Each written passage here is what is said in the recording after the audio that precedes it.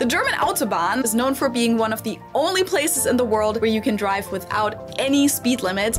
Well, I'm here to tell you that the Autobahn actually does have speed limits. Many people seem to believe that the Autobahn is some type of racetrack or one single street in Germany, when in reality, Autobahn is simply the German word for freeway or interstate. So the Autobahn really is all over the country, but don't be surprised if you get on it and see a speed limit sign right away. Because while there isn't a general speed limit for the entire Autobahn in Germany, about 30% of the Autobahn do actually have permanent speed limits posted, and on about 10% of it, you'll find temporary speed limits due to construction zones. Now that does still leave us with about 60% of the Autobahn that has absolutely no speed limit. So yes, you will see cars going 200, 250 kilometers per hour or faster passing by in a flash. So make sure to stay out of that left lane unless you're the fast one.